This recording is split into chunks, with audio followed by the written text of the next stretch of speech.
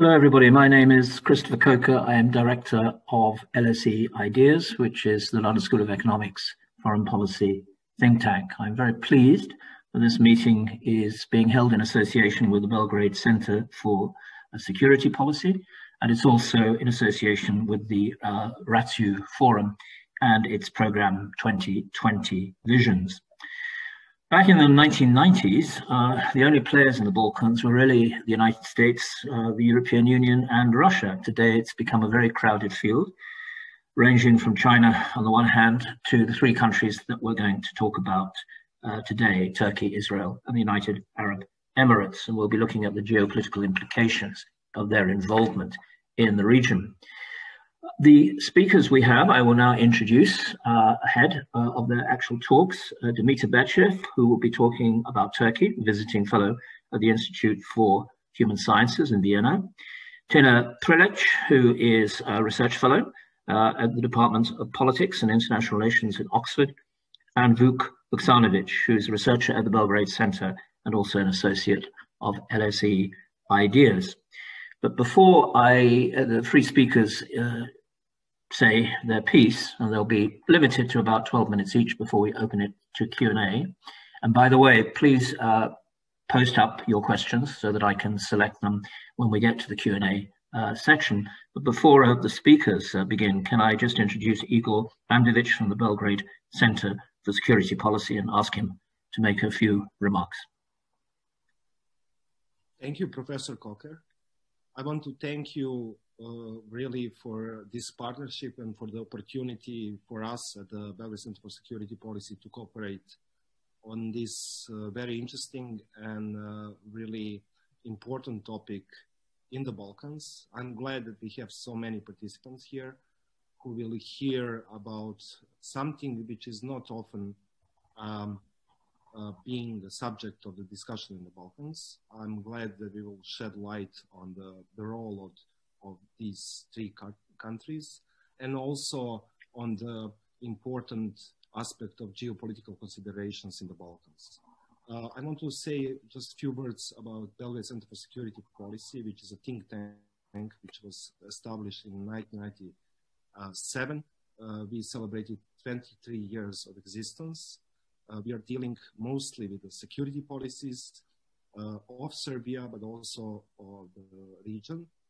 We are working a lot on the foreign policy and nexus between security and foreign policy, but also we are covering important aspects of rule of law, European integration, and democratic civilian control of armed forces and security forces in Serbia.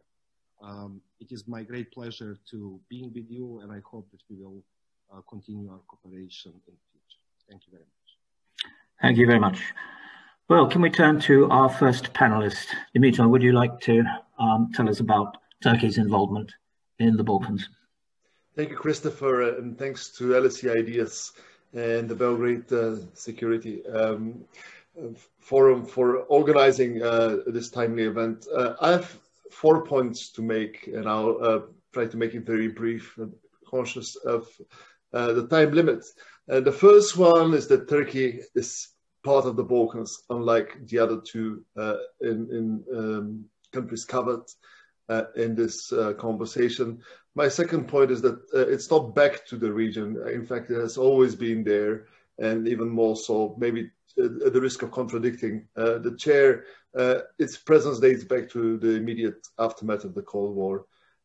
Thirdly, I want to discuss what Erdogan factor, what difference the Erdogan factor makes in the Balkans, and finally to touch on how Turkey and the West interact in the region. So why Turkey is part of the Balkans? Well, you can look at geography. Part of Turkey is in Southeast Europe. Istanbul is the biggest conurbation in this larger region, but also there's this human connectivity factor. About 1/3 of the population of Turkey has roots from what used to be the Ottoman Empire in the region. And mind you, the Balkans was not a periphery, it was very much the core of the empire, especially parts of the Balkans towards the east. And even now, some parts of Turkey, the borders of Iran, and Iraq are much further geographically than key cities and areas of the region. The presence of commercial connections with Romania, Bulgaria, but also Greece being large commercial partners. Istanbul Airport, a big regional hub. And even diasporas make a difference. So when Vučić and Erdogan went to Novi Pazar 2 years ago, they were greeted by a local crowd. And these people in the Sanjak, typically they have family, they visit Turkey on a regular basis. They have all kinds of personal connections to Turkey. So this human, geographical, economic, and political connectivity puts Turkey in a very different basket than either Russia and China, and certainly different from the United Arab Emirates and Israel. It's an interesting question why we bundle together Turkey with those two. It has to do, of course, with activist foreign policy. Erdogan embarked upon putting Turkey in the Middle East. But an important caveat is that Turkey belongs to several regions. It's a Balkan country, it's a Middle Eastern country, but it's also part of the Caucasus. And this multi-vector, multi-regional essence of Turkey kind of feeds into its foreign policy. But we shouldn't forget its embeddedness in the Balkans, which sets it apart. Now, obviously, politics is part of it. And if you think about the 1990s, it was the end of the Cold War, and Turgut Özal, who, by the way, was the pioneering voice in shaping this neighborhood policy, he put Turkey on the map. He initiated a debate about intervention in Bosnia.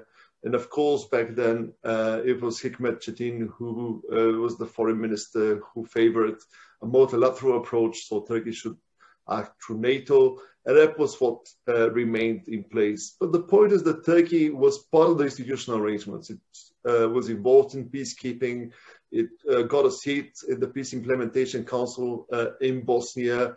It supported NATO and, of course, EU enlargement, and it's a different topic I'll come back to.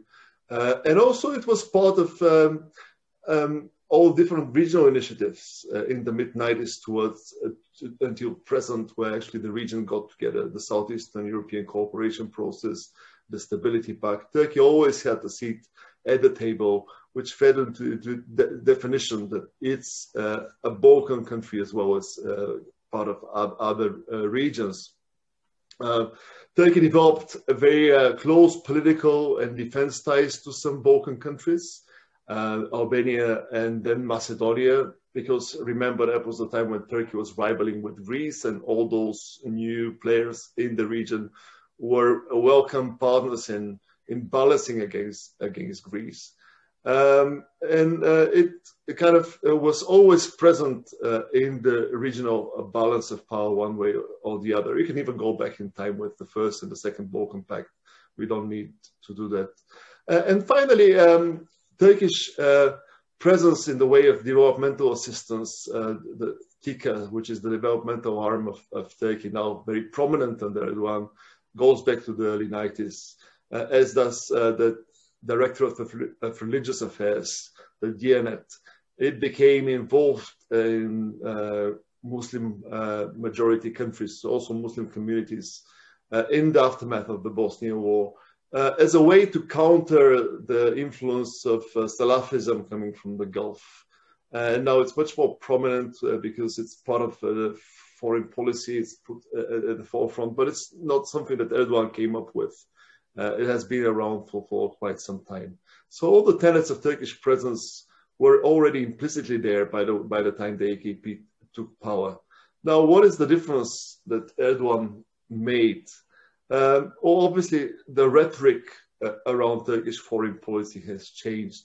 So Turkey has reinvented itself from kind of a difficult partner of the West into a freestanding foreign policy player, which is equidistant from both the West, Russia, and other centers of power. So it's an ambitious player. Islam has become much more important. Turkey styles itself as a leader of Sunni Muslims, not just in Europe and the Middle East, but also worldwide. And that was a tricky subject for the previous elites, who, of course, saw Turkish Muslimness as a liability rather than an asset and critical to its identity. Erdogan's rhetoric has been very much anti-Western, of course, and he has played up those themes as Turkey as a counterweight. A very good example would be his trip to Sarajevo amidst the pre-election campaign in 2018, when, of course, there was a jumbo election, parliamentary as well, presidential in Turkey. He was banned, as well his ministers were banned from campaigning in Western Europe.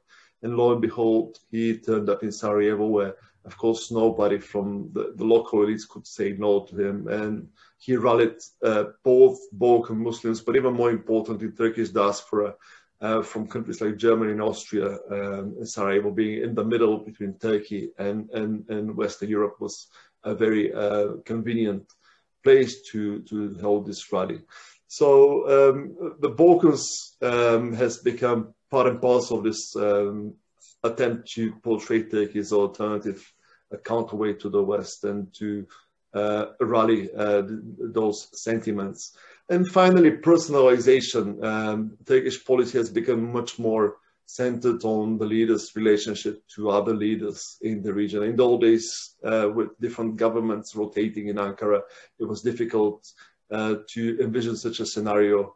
Of course, power was exercised by other institutions, policymaking worked differently. Now, informality, the kind of relationship Erdogan enjoys with people like Alexander Vučić of Serbia, and that's an important theme. I don't have much time to go into it, maybe in the Q&A, Turkey and Serbia, but also with Edi Rama of Albania, with Bojko Borisov of Bulgaria, who was incidentally one of the people arguing for a kind of softer sanctions, or even opposing the idea of sanctions because of Turkish policies in the Eastern Mediterranean when the discussion came to Brussels.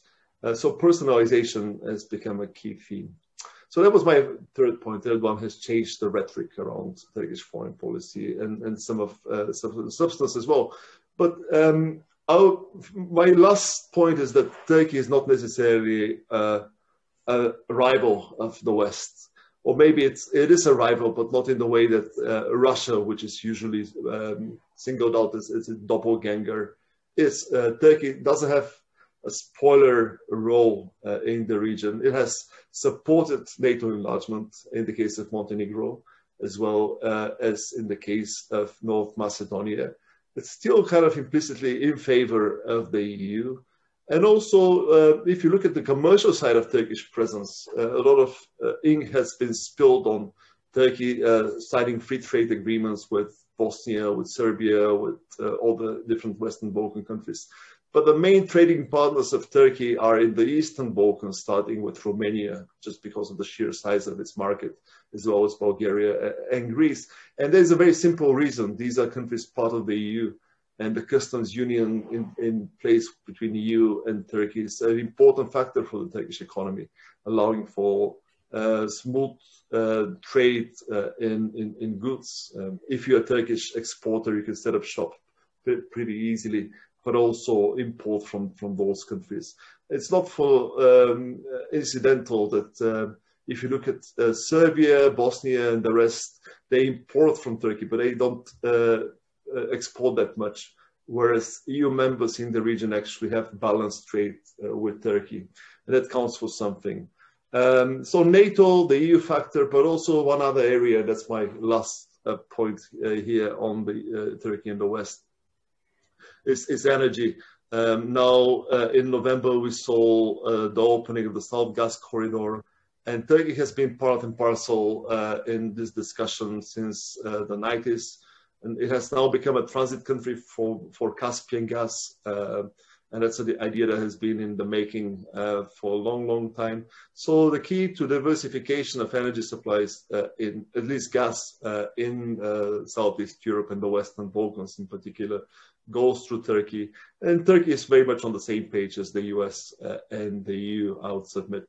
So essentially, Turkey wants to be independent, wants to be equidistant from the East and the West and play its whole game. But I think a lot of connections to the West are still in place, and that shapes Turkish presence in the region. Thank you very much, Dimitar. You did correct me about Turkey's long-standing presence in the Balkans. And one question that you might want to address in the Q&A, not now, is the extent to which historical memory and historical consciousness is both a plus and perhaps a minus as well. And we used to hear, much less so now than we did 2 years ago, about a renewed Ottoman foreign policy. And I think that is not a favored phrase now in Turkey for obvious reasons. It does kindle memories or rekindle memories of the past. But anyway, you might want to just address that in the Q&A session. Let's move on, if we may, to the United Arab Emirates. Tena. Thank you so much, Christopher, and thank you to all the organizers of this panel. It's a real pleasure to be with all you once again. Although virtually, I do hope that better times will come soon when we'll be able to gather in person. So I'll start with my presentation with a caveat, which is that I approach this subject of the relations between the UAE and the Balkans as somebody whose main region of expertise is Southeastern Europe. So I'll be focusing most of all on the role of the Western Balkans in this interaction. And I do look forward to your comments and your questions. So I do encourage you to write about what you think that this all means for the UAE and the Middle East in the comments. So when I first started approaching this topic of UAE-Balkans relations back in 2015, we were lucky enough to be given support from the LSE Middle East Center, me and my colleagues from LSE Research on Southeastern Europe.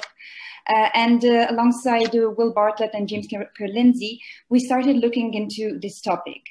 This was a relatively new hot topic in the Balkans because it had been in the news, especially in Serbia, from 2013, 2014, more or less, alongside with the ascent to power of Mr. Aleksandar Vučić, who is currently the president of Serbia, and back then was the deputy prime minister, then becoming prime minister. So our mandate then in 2015 was to analyze how the use of foreign aid happened from the side of the UAE in the Balkans. So it was part of a larger study that was looking at how the UAE were using foreign aid in several regions of the world. But soon enough, we understood that foreign aid, intended as the international transport of goods and services for the benefit of a population, so basically a charitable enterprise, did not quite fit in terms of this new relationship between the Emirates and the Balkans. In fact, there was very little charitable about these investments. It was much more about the business component, the commercial perspective, as we found out very soon. So this financial involvement of the UAE in Southeastern Europe is not entirely a new phenomenon. And to a certain extent, there was some sort of foreign aid element during the 1990s and early 2000s, mainly in countries such as Kosovo and Bosnia, so Muslim majority countries, intended as post-war foreign aid. However, these interests that have developed over the past decade or so, let's say since 2008, 2010, most prominently, were a bit of a different ballgame. If we go even back in time, we see that during Tito's time, so during former Yugoslavia, there were some ties between former Yugoslavia and the Emirates under the framework of the non-aligned movement, because the UAE were also part of the non-aligned movement. And suddenly in the 2010s, these links were revived.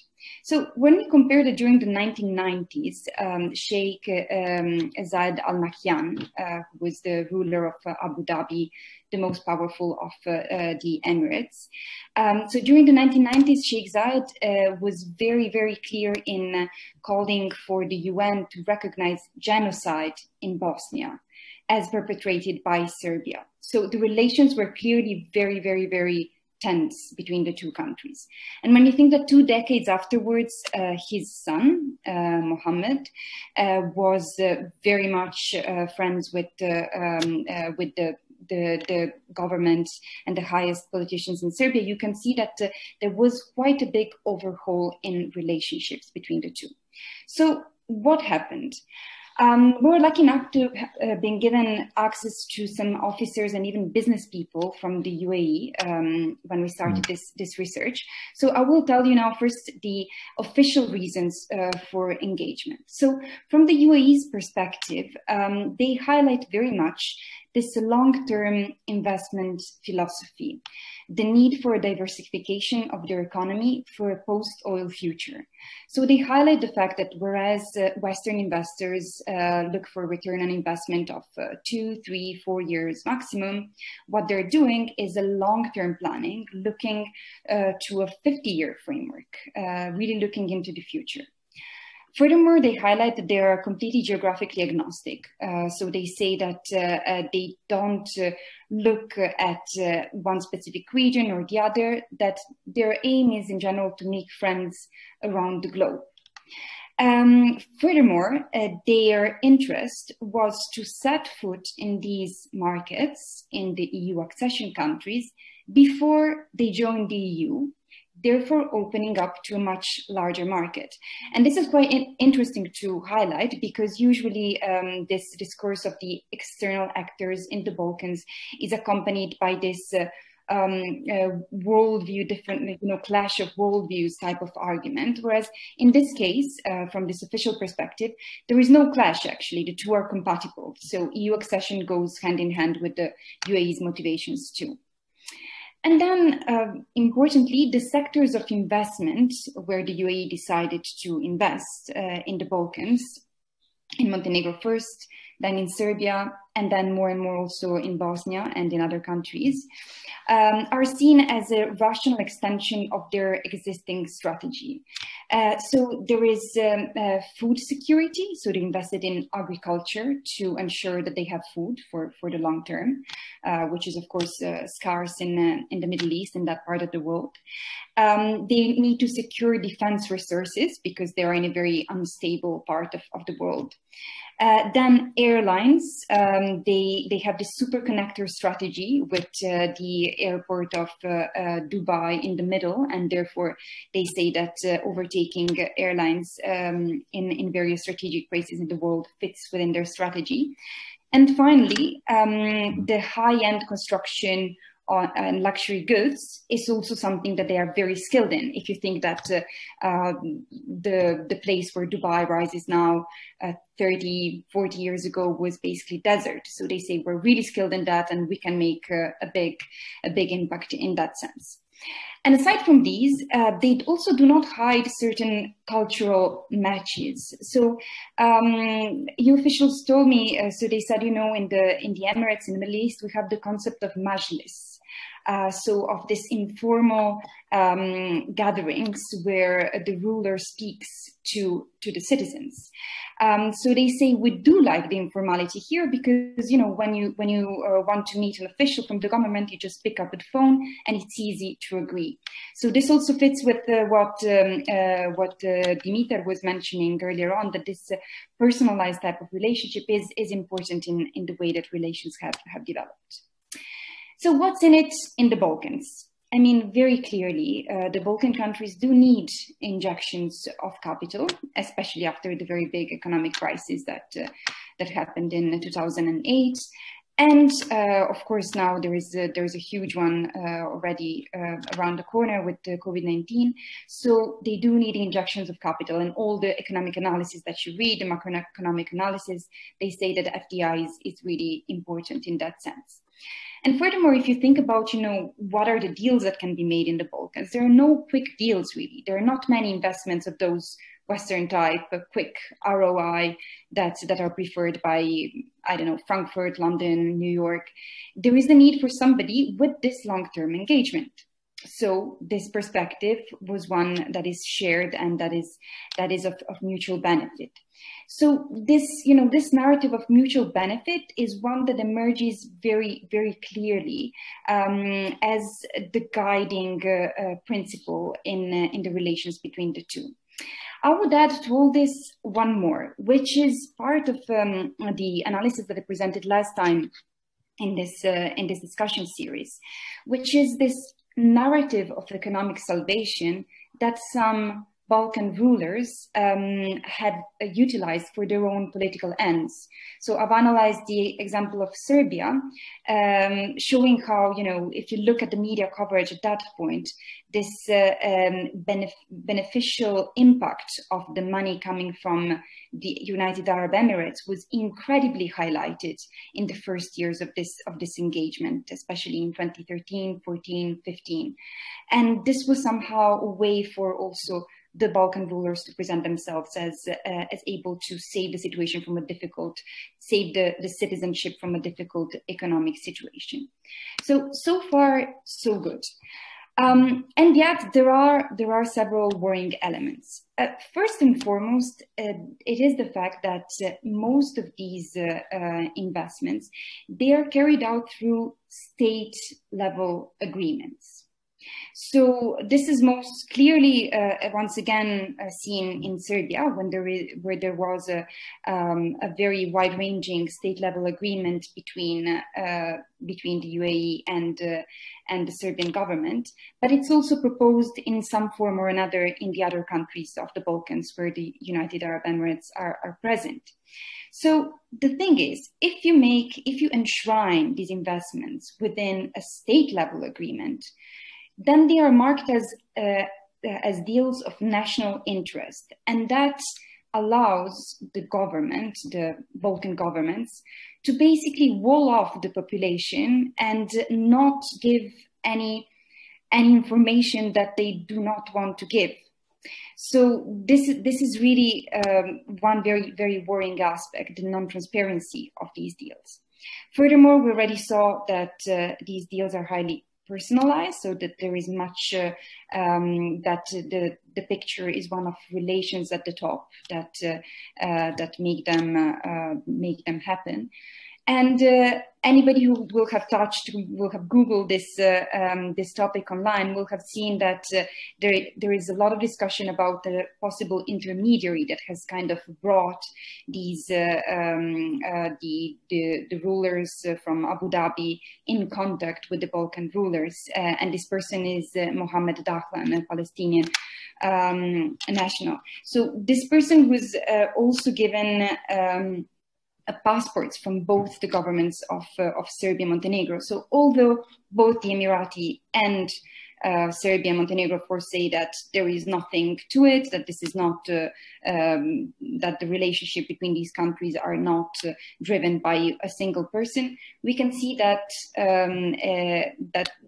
that this instance of giving away citizenship to not only this specific person, but also to a cohort of actors around them, is something that makes us worry. So in each of the sectors of specialization that I mentioned earlier, there have been very many controversies. You have heard about Belgrade waterfront and about the demolition of the houses to make space for this luxury construction in the middle of Belgrade.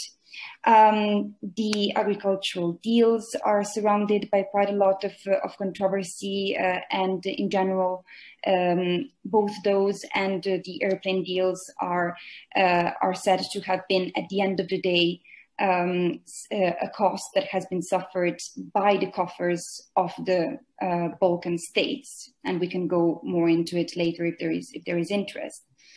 And one really worrying sector really is defense. So a document that I obtained from the Serbian Chamber of Commerce 2 years ago now said that the export from Serbia to the UAE consists mainly of weapons. So 67% of exports from Serbia to the UAE are related to the defense sector. This is quite significant when you also think that at least 3 million pieces of Serbian weapons have found their way to both Yemen and Syria over the past 3 years. So this non-transparency of all the deals also raises big questions about security and the possible also involvement in the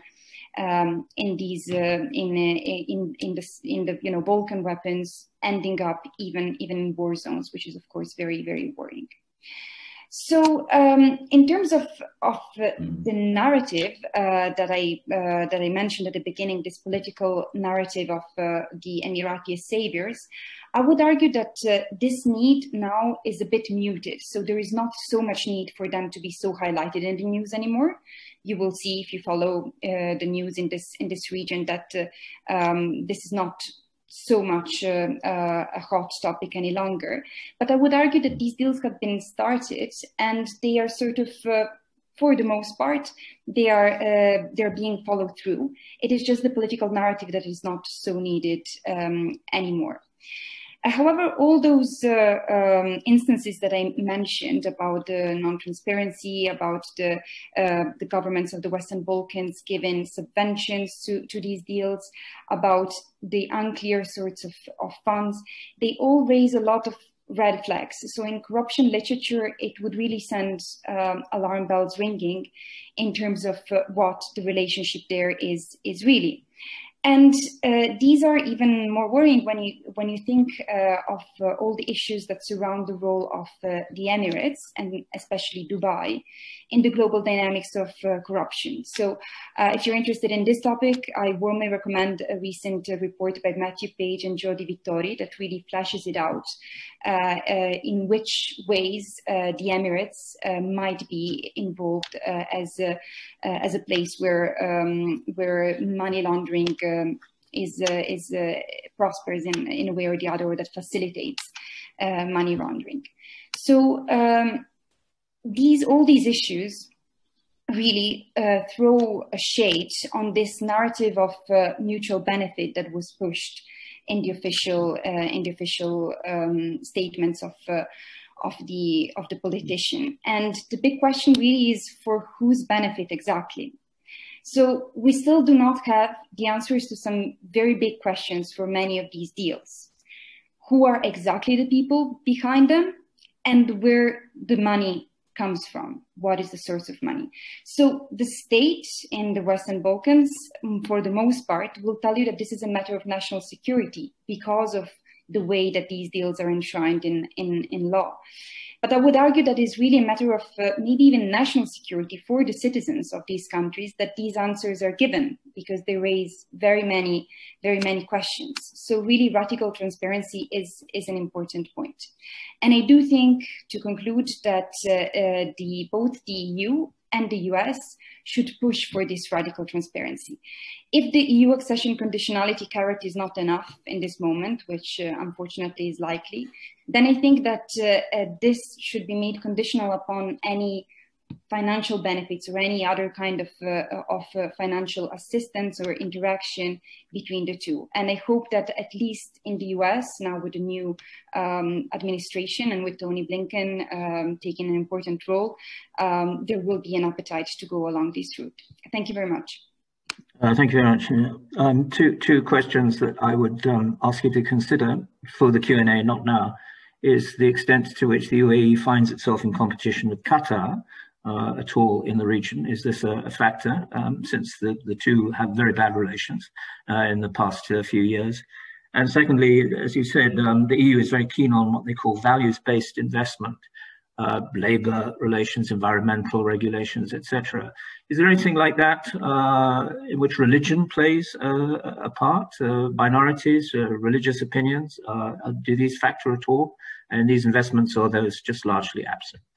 Anyway, you may or may not want to address those in the Q&A. Can I move on to Vuk? Because one of the achievements, it's often been said, of the Trump foreign policy was to get the UAE and Israel talking together. And so you're going to talk about Israel and its place in the Balkans. So I think it's a nice segue into your talk. Over to you, Vuk. Thank you very much, Christopher. Thanks to Dimitar and Tena for raising the bar very highly. So I have to say that for the past 10 years ago, I've noticed that Israel has increased its foreign policy activities in the Balkans. And I did so at the time when I was still an inexperienced LSE master student. So before I had academic and professional credentials that I have today. So the fact that I started writing about it several years later really boosted my personal and professional ego for that matter. However, the fact that not many people have noticed Israel's increased foreign policy in the region speaks of the fact that Israel likes to cultivate its friendship in the regions quietly, as an economist piece called this phenomenon 2 years ago. Now, I have to stress that Israeli foreign policy in the Balkans revolves around two major themes. First one is how to weaken the EU's stance on the Palestinian issues. And the second theme is a major change in the Israeli foreign policy doctrine, a major change in its national security foreign policy doctrine. Now, on the first point, on the Palestinian issue and the EU, now, as a supporter of a two-state solution, the EU has been a thorn in Israel's side for a very long time. And so Israel believed that by making overtures towards the nations of the southeastern Europe, where some countries are a member of the EU and some of them are EU membership candidates, they believe that they can weaken EU's ability to have a unified policy towards the Palestinian issue. This happened in 2011 when Israel started lobbying with the local nations. And in 2012, there was a vote to give a non-member state to Palestine in the UN General Assembly. On that point, the Romania and Bulgaria abstained from that vote, and so did Bosnia. Why? Because Avigdor Lieberman, who was at that time Israeli foreign minister, spent several weeks on a vacation in Banja Luka, which is the capital of Republika Srpska, Serbian entity in Bosnia and Herzegovina, which resulted in the fact that Republika Srpska vetoed the Bosnian decision to endorse Palestinian bid in the UN. In May 2018, two countries of Southeastern Europe, Hungary and Romania, alongside another Eastern European country, which is not from the Balkans and Southeastern Europe, Czech Republic, the three broke ranks with the European Union as they've sent their envoys to the festivities which surrounded the US embassy move to Jerusalem. And in November 2018, we had a quadrilateral regional meeting, the so-called Craiova Group Summit, which was held in Varna, Bulgaria. It is a regional grouping which gathers Romania, Bulgaria, Serbia, and Greece. And for the first time, Israeli Prime Minister Benjamin Netanyahu was a visit of this gathering. And on that point, he even bashed the EU's hypocritical and hostile attitude towards Israel. So that's point number one about Israeli foreign policy in the Balkans. However, there is a wider strategic context which relates to the fact that Israel has increased its activities in the Balkans as a response to the change in its regional strategic environment. Now, when Israel was formed, it applied what was usually called the periphery doctrine, or Gurion's doctrine, named after the first prime minister of Israel, David Ben-Gurion. Namely, as Israel was surrounded during the Cold War with hostile Arab neighbors, they had to compensate this fact by overreaching further to the non-Arab Islamic countries, which in this case involved Kemalist Turkey and Shah of Iran. However, the situation became very bad back in 2011. Now, the relationship between Israel and Iran were already hostile. I mean, and not only did they have hostile relationship with Iran, but also with its two allies, the Assad regime in Damascus and Lebanese Hezbollah. And there was, of course, we all remember that was the height of the fear about Iranian nuclear program. However, what also happened in 2011 was first the Arab Spring, which created a large strategic turmoil in its Arab periphery in the Middle East and Eastern Mediterranean. And the second one was the diplomatic fallout with Turkey over the deadly Mavi Marmara raid. We all remember when Israeli special forces raided one of the Turkish ships which carried aid to Gaza. And the Israeli soldiers opened fire and killed, I think it was 9 Turkish sailors. I mean, the diplomatic relations were even severed at one point because of Israel's refusal to apologize for this incident. So as a result of that, Israel had to modify its strategic doctrine and expand its periphery to form new alliances. That entailed players like China, India, Azerbaijan, Italy, but also last but not least, most important for this talk, nations of Southeastern Europe. So in 2012, Netanyahu visited Cyprus for the first time in history that the Israeli Prime Minister visited Cyprus, naturally as a response to Turkey's growing strategic clout in Eastern Mediterranean. And that same year, we had a terrorist attack in Burgas in Bulgaria, in which there was a terrorist attack carried out most likely by Hezbollah against Israeli tourists in Bulgaria, which was both a retaliation for the assassination of Iranian nuclear scientist, as well as a retaliation for assassination of Imad Munieh, who was number 2 in Hezbollah command. He was assassinated by Mossad and CIA back in 2008.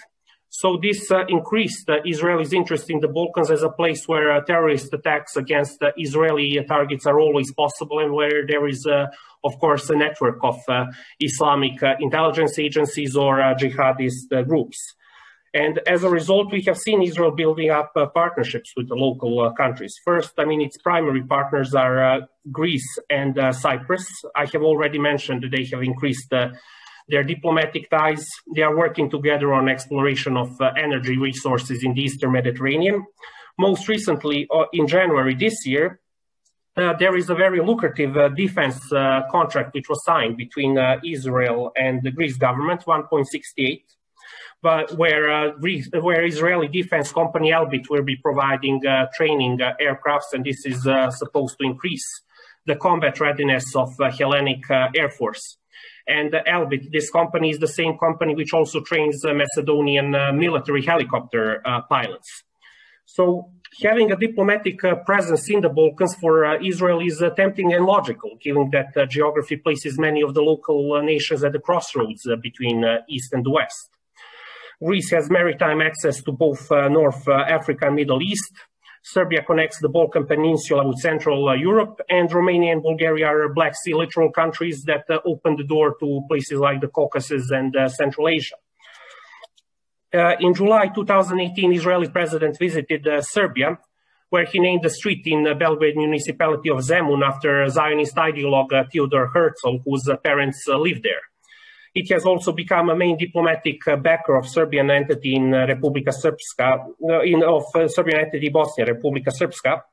Albanians in both Albania and Kosovo avoid aligning themselves against Israel, both to court Israel as well as to court its main great power backer, the United States. And intelligence cooperation seems to have increased between the Israelis and local nations. However, I think that the pinnacle of Israeli achievements in the Balkans came in September 2020, when we had the White House agreement brokered by Donald Trump's administration between Belgrade and Pristina. Now, Donald Trump, in his failed attempt to get re-election, tried to connect the Balkans with the issue which resonates much more deeply with his own voters, which is the status of Israel. So according to these provisions, Serbia was supposed to move its embassy from Tel Aviv to Jerusalem, while Israel recognizes Kosovo, and Kosovo in return opens up its embassy in Jerusalem. As part of these provisions, both sides are supposed to designate Hezbollah as a terrorist organization. So this was a great win for Benjamin Netanyahu and his government. I can say that Israeli foreign policy in the region has undergone through full renaissance with this agreement. Now, if their aim is to weaken EU stance on the Palestine issue, then I can say that Serbia is a very big win, because for decades Serbia prided itself of being neutral in Israel-Palestinian conflict and on being on friendly terms with both Israelis and the Palestinians. It has voted in favor of Palestinian membership in UN and UNESCO, and it has also voted against the US on the issue of their decision to move embassy to Jerusalem. So it has been a nice point to score for Israelis. And if Israel wants to achieve a more robust presence in the Balkans, this is also a very good score, given that with this agreement, Israel has tied itself with two of the region's strategically most consequential ethnic groups, which are Serbs and Albanians.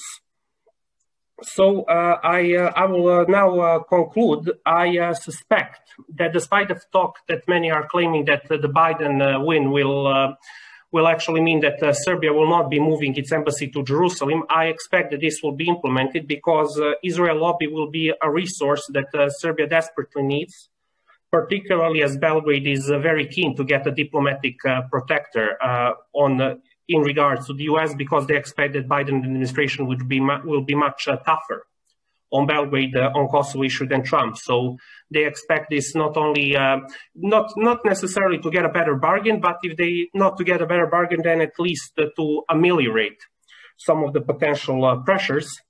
And I can also say that Israeli status as a new player in the Balkans has been cemented now with this White House agreement. And on that front, Israel is no anomaly. It has been using power vacuum, an opening, which was left by the EU in action, just like about everybody else for that matter.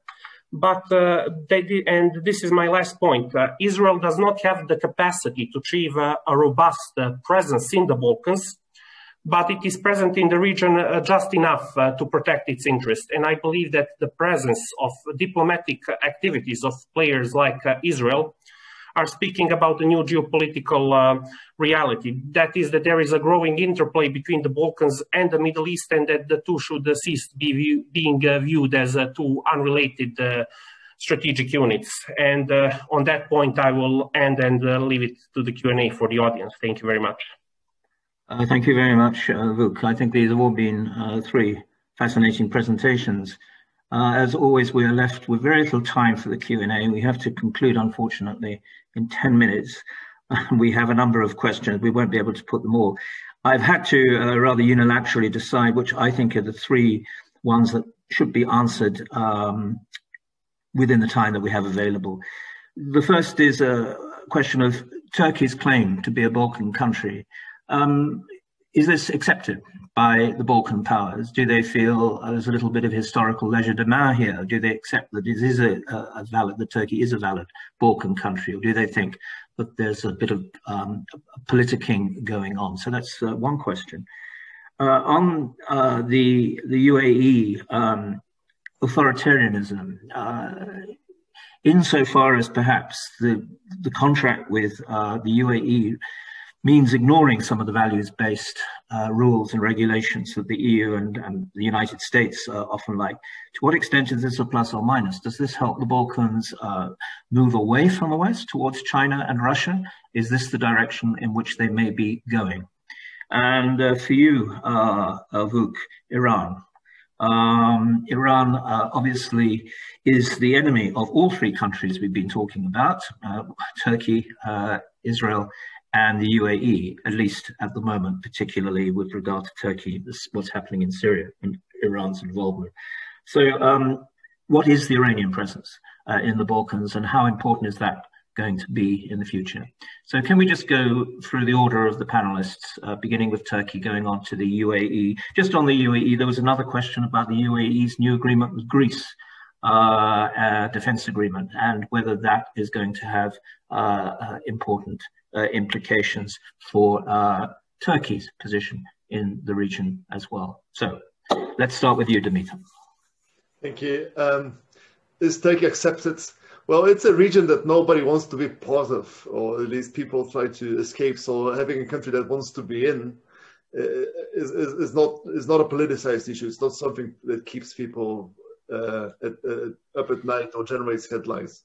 On the contrary, and for Greece and Bulgaria, Turkey is out there. I mean, if you have a refugee crisis, you cannot double in this academic issue whether Turkey is your neighbor or not. It might be a bit different with the Western Balkans, but even there, I think there's a welcoming attitude. And again, I couldn't talk much about Serbia and Turkey, but I think that's a novel element. The fact that Serbia and no one else but Milosevic's Minister of Information, right? That's Vucic's first position in government, now has become Turkey's best friend in the region. And I don't see it being a contentious issue. Turkey delivering economic assistance or COVID hasn't been I think that the big issue was around what role Turkey plays in the region rather than whether it belongs. And when Davutoglu was in charge and he engaged in this discourse about the Ottoman legacy, that in the 16th century, the Balkans was not a periphery, but the center of a very powerful polity, that sent a very wrong vibe there, in the sense that it's a good discourse to be consumed domestically in Turkey for a variety of reasons, and I don't have time to go into that, but it rubbed the region the wrong way. Not just Serbia, which is or Serbs, the usual suspects, but also Albanians. When Erdogan said that Kosovo is Turkey, it kind of ignored the way Albanian nationalism is constructed with the Ottomans as the other.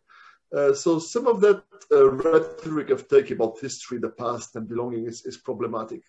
But all things said and done, I don't see it as a big issue whether Turkey belongs or not. It's just a fact of life, and societies, but also political elites have gone along with it. Thank you very much. Tena. Yes, thank you. So the question about whether there is a shift in the value-based rules. Right. So we're seeing, to a certain extent, that some of the deals in which the Emirates were involved in are now taken by other of those non-Western actors. We're seeing that there is interest from China to take over the stake in Serbia that was previously of Etihad. So there is, to a certain extent, this argument that this gray area and those deals that are covered by a more controversy are easier to be done in a context of this personalized top-down approach than with countries from the West. And yet, I should highlight, this is not always the case. There are cases of Western companies also not behaving so well in the Balkans. So, to a certain extent, you could say this gray area, yes, does allow for a steer away from the value-based approach of EU conditionality and towards this more informal way of conceiving business. At the same time, I think that the important thing to highlight really here is that from the perspective of the Western Balkan politicians, there is no choice between the East and the West. Everything goes. So they pick the actor that is most useful for them in that moment. And very often we see a very a careful balancing act. We could see one last September when Aleksandar Vučić signed that agreement in Washington, D.C., that Vuk was also talking about. In that agreement, there were at face value some issues that would have damaged the position of Serbia vis-a-vis Russia and China. But we see that the relationship between China and Serbia have not deteriorated. So we see that there is this balancing act. So just to the question, I've seen, will the UAE's interest in the Western Balkans fade away once the countries there join the EU? Unfortunately, I do not think this is going to happen anytime soon. So this is a question that answers itself. I will pass on the words to Vuk. Thank you. Thank you. Vuk. Now, about a question for Iran, I think this is a very important one, and there was also one question about the potential risks for Albania. So I think that I can even fuse those together for that matter. Now, the concern about the Iranian factor played a part post 2012 attack by Hezbollah in Bulgaria. So Israel, and not only that happened, but we also had a lone wolf attack by militant with an AK-47 against the U.S. embassy in Sarajevo back in 2012. So this instilled fear among Israeli national security elites that the Balkans is always a vulnerable target. And this concern about Iran played a role, and they were particularly concerned that there are too many easy targets, whether it's Israeli tourists or Israeli embassies or Israeli investments.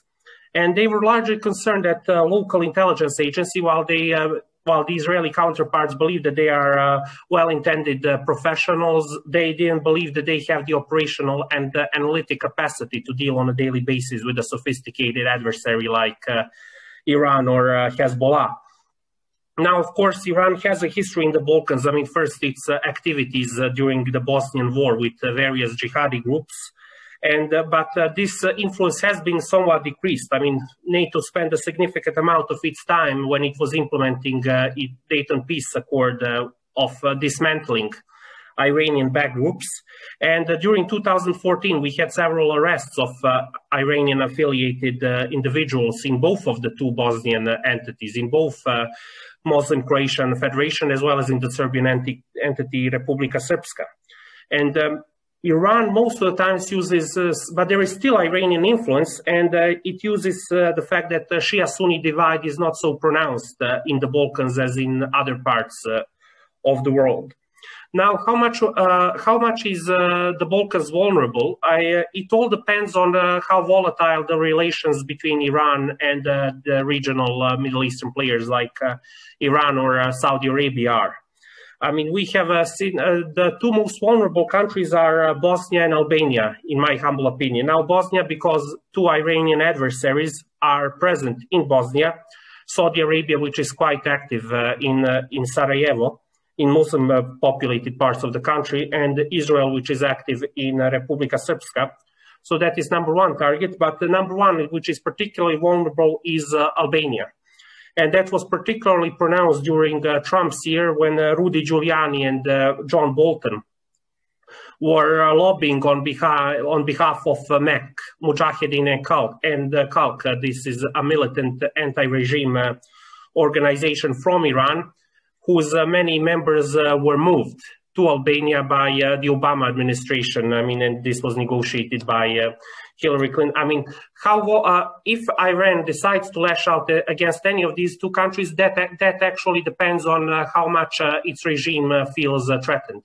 If it feels that the US is plotting a regime change in the Middle East with the likes of Israel or Saudi Arabia, they will try to lash out against their adversaries wherever they can. And on that front, Balkan is not the most likely target, but it is always a possible target on that front. We will see how things unfold now and what will be the state of this relationship now with the Biden administration and Antony Blinken in play.